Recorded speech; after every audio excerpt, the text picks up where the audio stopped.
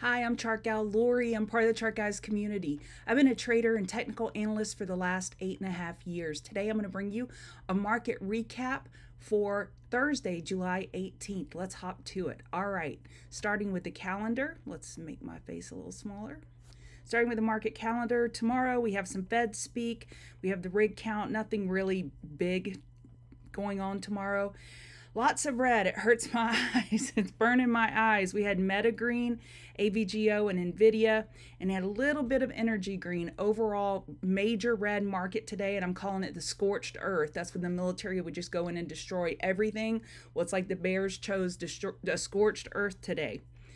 And just a side note, if you could give me a follow on X at ChartGalLori, that would be lovely. Let's get into the charts. Starting with Mara, so just wanted to call out to you that we had a trade this morning on live stream. I posted shorting Mara against high of a day, and this was a live stream trade.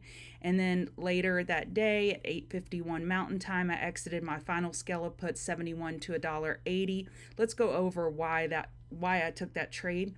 Looking at Bitcoin this morning, I actually posted in general chat, hey, Bitcoin looks like a 2-hour head and shoulders. So we had this head and shoulders developing here. And I knew that that's what I was looking for in Bitcoin. That was just telling me, Lori, be smart. And then Mara was also forming a two-hour head and shoulders. So I knew I was looking for that lower high to short, and I just happened to switch to it when I was live stream, and we had a higher high right at open. And then we set that lower high, and that's where I entered, and I exited about right there at 8:51, right here. So that was a good down move, and that was correlating Bitcoin with Mara. And when you can do that, you can really get some high conviction trades when the correlations match up. It's not always a direct one-to-one correlation. When it works, it's pretty beautiful. And we had a bear break on ES today. We lost daily support. However, if you look at the 2-week, we still, I think I saw it on 2-day, my bad. On the 2-day, we still have room for a higher low. I wouldn't say this is a bull flag anymore because of the high bear volume, but this is still healthy and plenty of room for a higher low. How the bulls respond tomorrow will be key. Do they respond with fight, or do they respond with another 4-hour bear flag? And that's what happened today. The 4-hour bear flag this morning just rolled over bearish. NASDAQ, 4-hour bear flag rolled over bearish in a bigger way, in that we are down here at 198.11 support. We broke that 19758. We broke it by $60. We'll see if the bulls can recover, and will they be able to set a 2-week higher low. RTY really tumbled over today, and we've been relying on RTY since July 11th. All through here, we've been relying on the Russell, hey, help lift us, and then really went down in a large fashion today. So on the 4-hour, we have a downtrend. Bulls are still looking for a daily higher low, and that may be a trade that I zoom in on tomorrow. Dow, after getting a new all-time high yesterday, they really gave it up today. So now on the next bounce, we're looking for a Dow 4-hour lower high. VIX, we were watching this morning for this 1622 to possibly hold. We got over it by 21 cents, and then we came back in. I would still say that's a bull break. So on the weekly, bulls are getting over that weekly 50 MA. VIX is really starting to liven up. We'll have to pay attention there. Bitcoin, like I mentioned, we had that 2-hour. You can actually see it on the 4-hour as well, head and shoulders. And let's see. Is this a faux head and shoulders, and it happens to be a bull flag on a higher time frame? I talk about a faux or fake head and shoulders a lot. I started really talking about it last year with NVIDIA. So is this a daily bull flag? And does this 4-hour head and shoulders break bear below 62,410, snooker in some bears, and then reverse? I've seen it happen more often than not when we have a bull flag on the next higher time frame. So we shall see. All right. We have Ethereum with a 4-hour head and shoulders.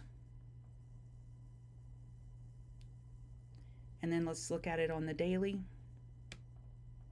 On the daily, it's still super healthy, so we do have room for a higher low. Looking at the dollar was able to come back in and above this 104 triple bottom on the weekly. We were able to repenetrate that range. When you reclaim a range, that says a lot about the bulls and how ravenous they are. However, we were unable to get over the weekly 50 MA, and we're in a daily downtrend on the dollar. Gold took a tumble today. We're still looking for a daily higher low. I was pointing out this morning this diamond bearish reversal pattern, and that played out nicely. But now we're looking for a daily higher low. We have room for it. Oil was pretty bearish today.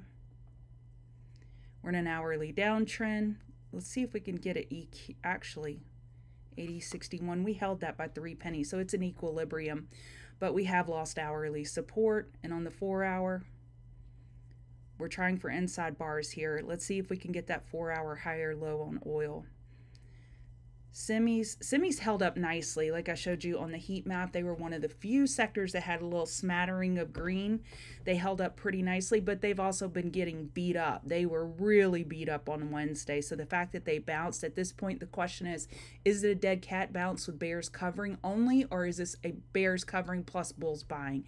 We'll find bulls buying. Yes, we'll see if that is the actual case. AMD really took it in the chin. They were the weakest by far today.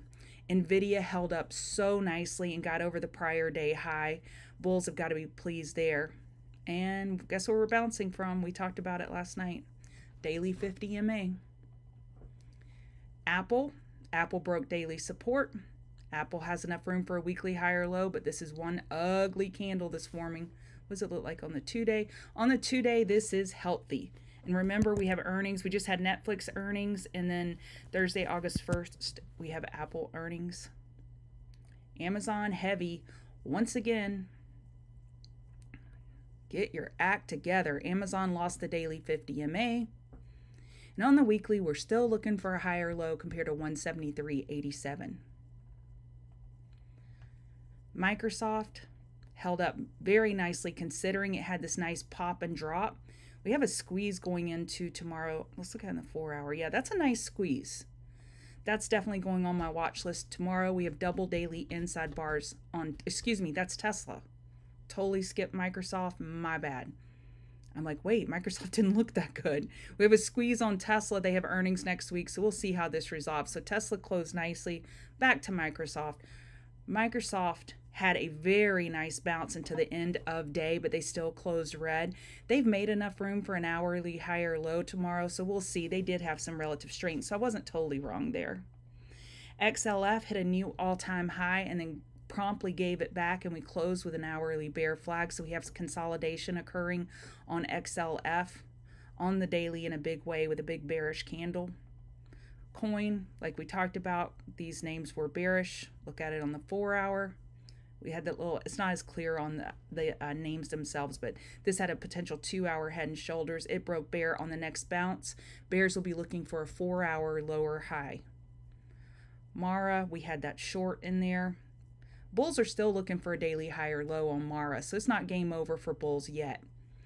Meta closed with a daily inside bar, had a very nice bounce, was unable to get over. Wait, let's look. Let me make that.